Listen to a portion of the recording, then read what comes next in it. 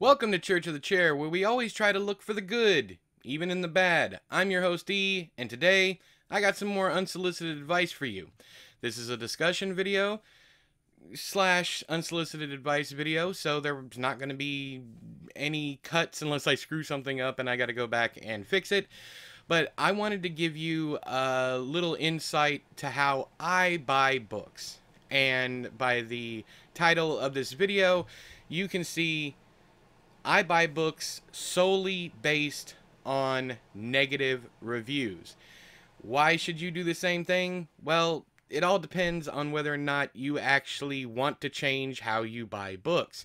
The reason why I only read negative reviews is a couple reasons. The first one, and I believe the most important one, is I find that the vast majority, hey Patrick, the vast majority of negative reviews are honest reviews. That is not to say that the majority of positive reviews are not honest, but you tend to run along things like the hype train and you stumble across those tracks and you have no idea where you're going to end up. I've always felt that I find the best information about a book in the negative reviews, especially scorching, scathing reviews that give almost entire breakdowns of what they didn't like about it.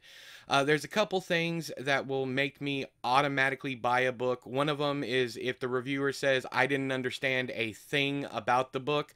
And the reason for that is I like a challenge. If that person couldn't figure it out, then hell yeah, I want to try and figure it out. So it's a bit of a challenge for me. The next thing is I didn't like any of the characters. If a review says they don't like any of the characters, I'm all over that like flies on funk because I love reading about unlikable people. I don't necessarily have to agree with them, but I love to I love to see their motivation, especially if it's a believable motivation for what they're doing. Just throwing out an example here, Thanos from Avengers, what is it? I can't remember the first one, but it's Avengers Endgame. Any of that you look at Thanos and you say, okay, we understand why he's doing it. And then you start questioning if he's doing the right thing or the wrong thing. I like that thought process. I like diving into my brain and asking those hard questions. And normally I end up on the side of, no, that's not right. But I do like questioning those things. Another thing that will make me instantly buy the book, too much foul language. I am an avid cusser myself. I am an aficionado of of the curse word. I love if you've been to my live streams, you know I have a filthy mouth.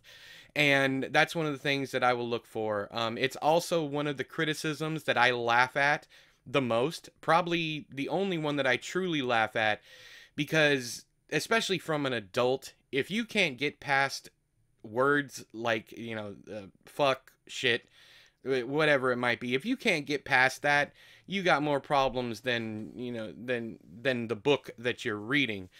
Other things that can be said in the book would be along the lines of, it's completely unbelievable. I'm here for fiction. I don't want something believable. I want something that is going to make me go, well, I haven't seen that before. Another thing would be, this is too weird for me. If I see something like that, I will especially go and check out their other reviews, especially on Goodreads.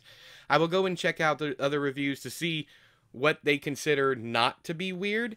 But at the same time, you're going to find a bunch of biases. You're going to find people who say that, Stephen King is too weird, but like Dan Simmons or Dean Koontz isn't weird at all. That kind of thing. The certain people will, willingly believe one thing and completely ignore, their favorites, that kind of thing. So I would say do your research though. When it comes to any review, whether it be positive or negative, definitely Yeah, definitely do your own research and go check out that reviewer's other reviews.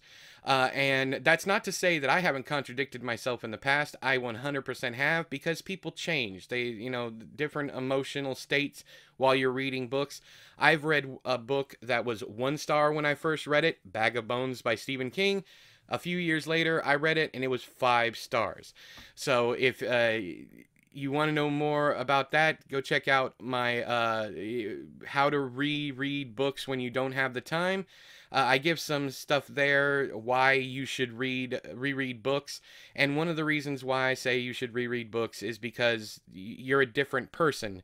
Even if you give just a couple of months between the rereads, it can be an entirely different book based on your own mental stuff that's going on at that time.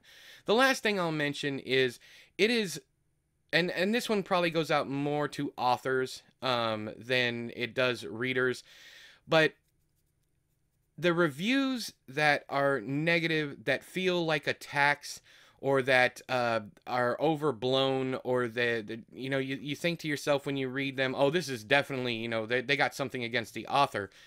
Those are easy to tell the difference between those and honest reviews. So I would say that if you're reading something, if you're reading a review and you're going, this person's batshit, I'm sure there's other people out there who would agree with you, but that doesn't mean that you have to complain about them. But that is the reason why I only read negative reviews when I'm going to buy a book that I haven't read before. It's mainly because I find them to be far more honest, and people don't get stuck in their emotions as much. This is what I found. I'm not saying it's a rule. They don't get stuck in their emotions as much in a negative review as they do a positive review. When we love something, we want to herald it, we want to tell everyone, and we tend to blow it out of proportion. With a negative review, unless you're a drama queen, and there are quite a few out there, and I've been one myself, they tend to be more central, where they will give, bits and pieces of things that they did like, followed by the stuff that they didn't. So once again, do your research, find out what the reviewer prefers, and see if that's your thing. But negative reviews can be positive experiences, especially for authors. There are people like me exist. I know this for a fact. I also know it as an author that negative reviews sell books.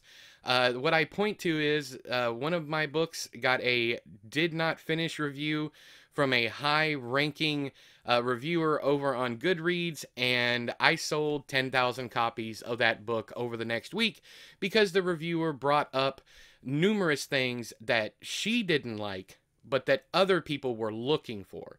So yes, negative reviews sell books. But that's all the time that I have for you today.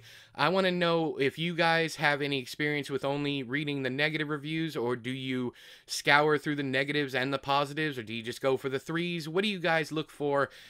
So that's what I want to hear from you guys down there. This is a discussion video, remember, so I'll be down there responding to you guys. I want to know what you guys look for in reviews, whether they're positive, negative, center of the road, whatever they might be. Let me know all that stuff down there in the doobly-doo. But until next time, all hail the chair.